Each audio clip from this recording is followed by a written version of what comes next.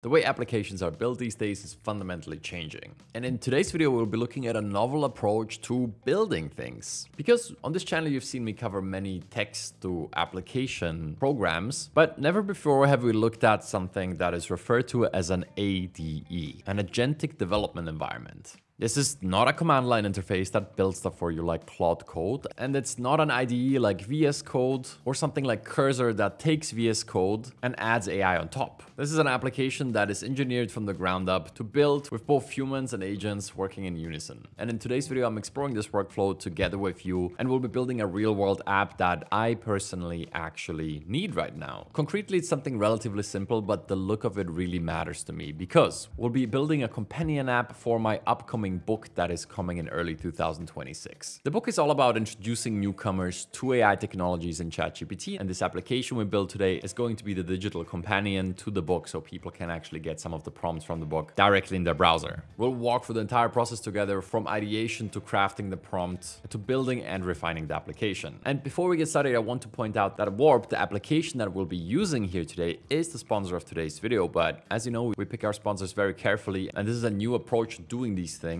And I myself especially enjoy working with companies that are really trying to carve out new niches within the AI space. And something that's labeled an Agentic Development Environment definitely checks that box. So with that being said, let's do what I personally enjoy the most, and that's actually build something. To get started, you will need to install Warp on your machine. Luckily, this couldn't be any simpler. You download the installer whether you're on a Windows or on a Mac. You run it, and that's really it. All you need to do now is log in with GitHub. This would be my recommendation, as it automatically links it then, and we're ready to work. So what I'm going to be showing you in this video is not just the build of the application within Warp, but also the ideation stage. And there's multiple ways to do that. You can do that both within the LLM of your choice, or you can do it directly within Warp. If you do it within Warp, the entire workflow is self-contained. It can plan, it can take screenshots, you can use various models, and you never have to leave the application. For me, because I have my work project set up, in this video I'll be showing you the process in ChatGPT, but I will also show the Warp variant on the side. And if you decide to do this in Warp, I really want to show you the settings that you should change in order for you to get the most out of this. So as we enter this idea stage, if you're working within Warp, you will really want to go to your profile and then hit settings here, and then go down to AI. You can add different agent profiles. I'll just edit the default one that is set up right here by clicking edit. And the crucial setting for planning that I want to bring your attention towards is the planning model up here, where you can pick which model we want to use. So maybe I don't want O3. Maybe I want GPT-5 with high reasoning. And then down here, there's create plans, which you might want to change to always ask, meaning that the agent will make plans before working and asking you about them. This is very similar to a workflow inside of any of the CLI tools, if you're familiar with something like the Codex CLI or Claude Code. And then, as I mentioned, I'll be doing this workflow within ChatGPT. But as we go through it, sometimes we'll also split screen and show you what it looks like in Warp if you want to do everything in one application. And as per usual, our build will start out with some ideation. Now, to save us some time, and also quite honestly,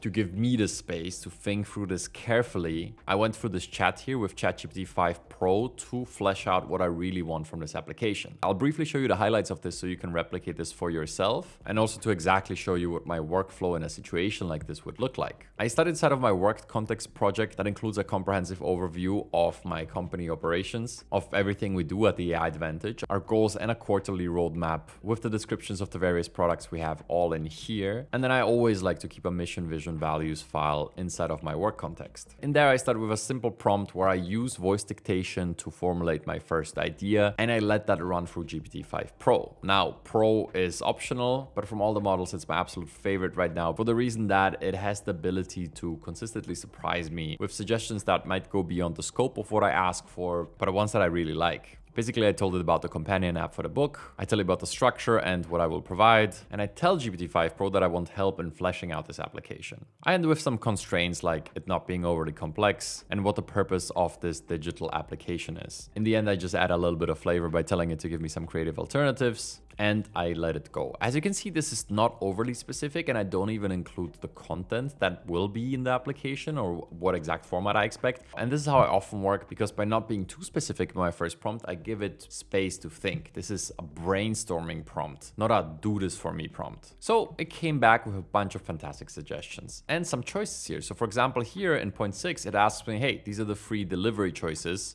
You could do a static web app, do it no code through Notion, or you could do it inside of a specific tool like Obsidian. And then it gave me all of these creative ideas as I asked for. These are modular add-ons for me to consider, and so much more as GPT-5 Pro loves to do. So briefly, I just want to show you what this would look like if we were to do the process inside of Warp. It's way more proactive in its planning. So it creates the project and the GitHub repository right away, and then it gives me a plan. Now you can see that the plan includes 3 features and it proposes a technical architecture. Whereas here in ChatGPT, it's just the nature of ChatGPT to be a bit more conversational. So it gives me way more options. And it's also the Pro model in here that just really gives me a lot of choices along the way. Whereas within Warp, it pretty much tells me, hey, this is how I would do it. What do you think of that? And now I could accept or reject those edits. But as mentioned, I'll keep going here with the ChatGPT workflow. But the big advantage here is I get to choose from all models, right? So practically on different projects, I would just try different approaches. Now let's get back into my ChatGPT workflow here. And this is where I start zeroing in on my idea. I follow up with quite a lengthy prompt with some examples in here because we're getting specific at this point in time.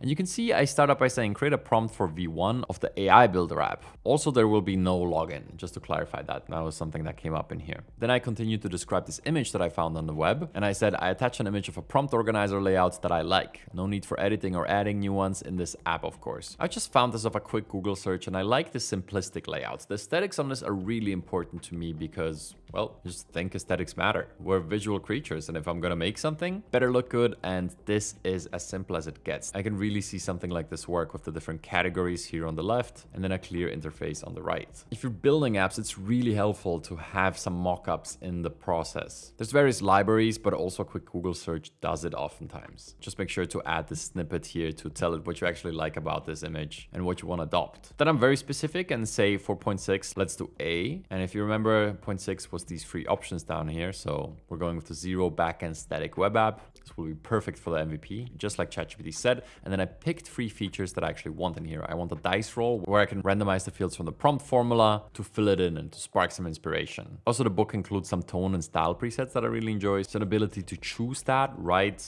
within the website is ideal. And for people who want to use it in their automations or agents, Markdown export is a must. Okay, quite simple. So basically I made some choices and gave it some concrete visual instructions. A picture says more than 1,000 words and I use that to my advantage all the time. Okay, so underneath it's quite simple. I just gave it a part of the manuscript to show it some example prompts. Again, this is a beginner book that has really been refined to produce behavioral change in people. And if you're watching this video, you're most likely at the deep end of the AI pool, so to say. So don't worry about these prompts. This book is most likely targeted at your parents or grandparents. If you're interested, by the way, I'll put a link to the pre-order in the description, but that's not the point. We're building this application in here. And as soon as I hit enter, GPT-5 Pro fought for 9.5 minutes and it came back with something that I was actually really happy with. No further edits here. This is really everything I need. It starts with a goal building block, gives it the tech stack. It describes the layouts that I gave it via image in detail, maps out the logic, and then I can import all of the prompts and more via JSON file. It also has that functionality. So I'm just going to copy paste all of this and now we're really ready to build because I have a very detailed prompt to start here. Now I can just copy paste the prompt and hit enter. And if you have experience with these apps, you will immediately see that this is a mix of many things that you might be familiar with.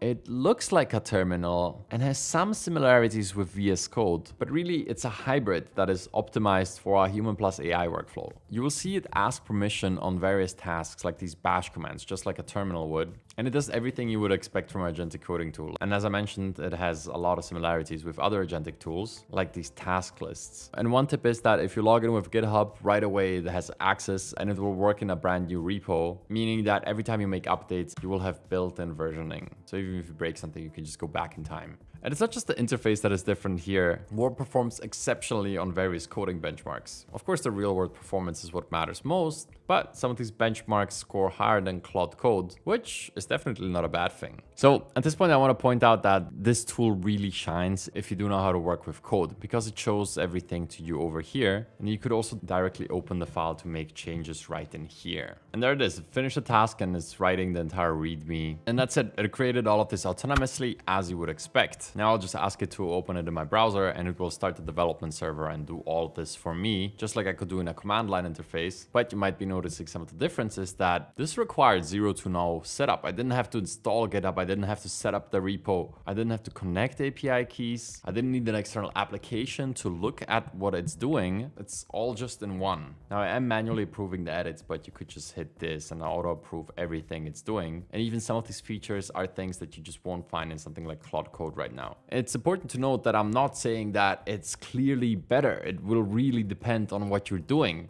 It's just different. And my hope is that for an actual project like this, you will get a feeling for what is different about it. And then you can try it and make an informed decision for yourself. Okay, let's review the first version of the application. And here it is, the first version of our prompt companion. Okay, so we have the chapters on the left, just like we wanted. The spacing looks good. I'd just say the color theme is a bit bland. I mean, especially if nothing is selected. So if I dice roll, yeah, I get the prompt preview here. Okay, so this is due for some changes. I want to hide these dynamic fields. I want to hide the examples. And the return as should look differently. And then I also want to change the styling. So let's see how we would go about that in here. At this point in time, I would just want to commit this to GitHub. So I have this version on there. And I'll just auto approve all these edits. And meanwhile, I can show you around. Because if you open the side pane, you'd have various resources to make your life easier with starter prompts, workflows, and you could also add global or project-based rules and MCP servers here. If you've used some of the command line interfaces, you will know that these things are possible. They're just not intuitive. And all of these starter prompts, you kind of have to keep in your head or in an extra file. This really combines everything into one visual interface that is made for humans, and that sort of just makes sense when you're working with it as a human. Okay, so this is in Git right now. Now let's make the change we talked about. No need to show the dynamic fields and example fields. And at this point, I can switch up my model. So to edit existing code, I really like to use some of the more advanced models, although this is a really simple task. Usually when you're laying out a brand new project, even some of the more economic models like Sonnet do that super well. But as soon as you start doing edits, that's when I personally like to switch up to some of the higher tier models. Okay, let me open this Project Explorer to really see the changes that are happening in here. So here it went into the app.js inside of my source folder, as I can see here, and it removed the buttons that I asked for. Now, this is probably my favorite thing in here because you can toggle this open. You can see the exact changes that it made. It's not just going to disappear in this endless feed that a CLI interface often is, but you can really go in and see, okay, this is what it removed. This is what it added instead. And then it also removed some of the unused state variables that it set up for this. Now, if I refresh the page, if something doesn't work as expected, I can just tell it. Restart the dev server. Okay, and there it is. It removed the two fields. This works well. So right now, the main thing is the design for me. This doesn't really work. And actually, as I was on a Warp website, I kind of like what I have going on here with their website. So how about I take inspiration from here, just by taking a screenshot and then back in Warp, I'll paste that, no problem at all. And you can do something simple like adjust the styling to align with the attached screenshot. Let's see how this goes. Okay, let's have a look. Yes, this is more like it. Excellent, excellent, excellent. The prompt formula up here. You can dice roll to get various examples. Okay, just this thing should work differently. And this time we'll take a bit of a different approach. So I can just work directly with the code. So I can just look for this functionality that I want to change, output format buttons. And I could, for example, change MD to Markdown, save. And I don't even have to reload and you immediately see the change in here. And if I want to review those changes, I have this view changes button where I can see exactly what just happened.